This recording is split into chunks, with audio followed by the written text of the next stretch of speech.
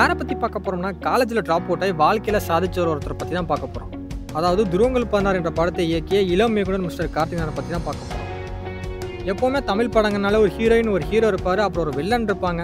அந்த படங்களை பார்த்துக்கிட்டிங்கன்னா ஒரு காமெடி படமாகவோ ஒரு காதல் படமாகவோ அல்லது ஒரு சண்டை காட்சிகள் உள்ள படமாகவோ தான் இருந்துட்டு இருந்துச்சு.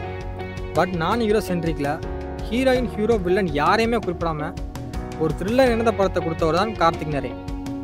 இவருடைய முதல் படமான துருவங்கள் 16 என்ற படத்தை பார்த்த நடிகர் விஜய் அவர்கள் ஃபோன் பண்ணி கார்த்திக் நரேனை பாராட்டியிருக்காரு. இதில் எத்தனை பேர் இன்வால்வ்? 16. அண்ட் இதெல்லாம் நடந்த டைம் ஸ்பென் 16 hours.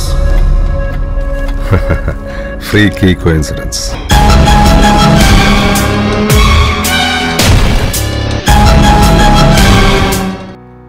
அடுத்தபடியாக அவரோட வாழ்க்கை படத்தை பற்றி பார்க்கலாம். இவர் பிறந்தது 1994 ஜூலை 23. அப்பா பெயர் எம்என்ஜி மணி, அம்மா பெயர் சாரதாமணி. இவங்க 2 பேருமே காலேஜ் ப்ரொஃபஸர்ஸ். இவரோட சொந்த ஊர் என்னென்னு பார்த்துக்கிட்டிங்கன்னா ஊட்டி. கார்த்திக் நரேன் எல்லார் மாதிரியுமே தன்னோட ஸ்கூலிங்கை முடிச்சுட்டு கோயம்புத்தூரில் குமரகுரு காலேஜ் ஆஃப் டெக்னாலஜி என்ற கல்லூரியில் மெக்கானிக்கல் இன்ஜினியரிங் ஜாயின் பண்ணுறாரு. இன்ஜினியரிங் சேர்ந்தவுடன் பொழுதுபோக்காக சில ஷார்ட் ஃபிலிம் எடுக்க ஆரம்பித்த கார்த்திக் நரேன் அதுக்கப்புறம் கொஞ்சம் சீரியஸாகவே ஷார்ட் ஃபிலிம் எடுக்கிறாரு. இன்ஜினியரிங் சேர்ந்த 2 ஆண்டுகளில் கிட்டத்தட்ட 5 ஷார்ட் ஃபிலிம்ஸ் பண்ண கார்த்திக் நரேன் அதுக்கப்புறம் தன்னோட அப்பா கிட்ட போய் தன்னோட படிப்பை டிஸ்கன்டினியூ பண்ணுறதா கேட்குறாரு.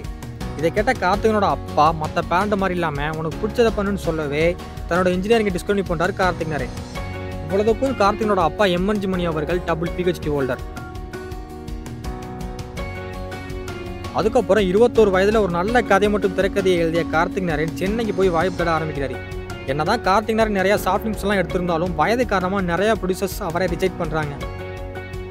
அதுக்கப்புறம் என்ன செய்யறன்னு தெரியாமல் இருந்த கார்த்திக் நரனுக்கு தன்னோட அப்பாவே தன்னோட முதல் படத்தை தயாரிக்க ஆரம்பிக்கிறாரு. 2 மர்டர்களை பேஸ் பண்ணி எடுக்கப்பட்ட படம் தான் கார்த்திக் நரனோட முதல் படமான துருவங்கள் 16.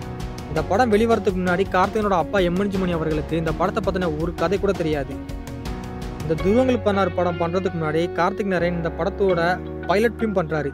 அதாவது இந்த துருவங்கள் 16 படத்தோட சின்ன கான்செப்டை பேஸ் பண்ணி எடுக்கப்பட்ட ஒரு ஷார்ட் ஃபிலிம். அந்த ஷார்ட் ஃபிலிமோட டைட்டில் என்னன்னு பார்த்தீங்கன்னா பிரதி. இந்த ஷார்ட் ஃபிலிமோட பிரதி என்ற டைட்டில் துருவங்கள் 16 படத்தில் கார்த்திக் நரேனே சொல்லியிருப்பாரு ரகுமான் சார்ட்ட. என்ன படம்? ஃப்ரெகோலி டெலியூஷனுங்கிற கண்டிஷனை பேஸ் பண்ணி சார். படம் பேரா சார்? பிரதி. பிரதி.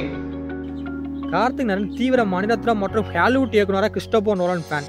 இவங்களோட படங்களை பார்த்து தான் இன்ஸ்பயர் ஆகி கார்த்திக் நரேன் ரைட்டிங் மற்றும் ஸ்க்ரீன் பிளேயை ரொம்ப நல்லாவே கற்றுக்கிறாரு.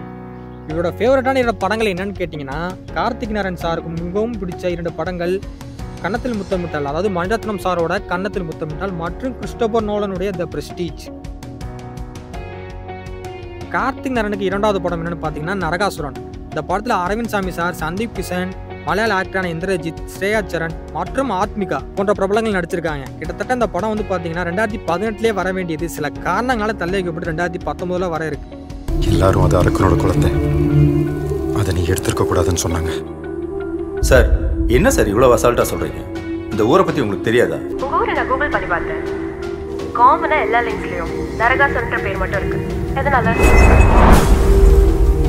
பொதுவாக நான் எந்த ஒரு சிச்சுவேஷன்லையும் கன்ஃபியூஸ் ஆனது கிடையாது அந்த நாள் வரைக்கும். இது கதை தான் சார், ஆனால் இதுலேயும் சில உண்மைகள் இருக்கு.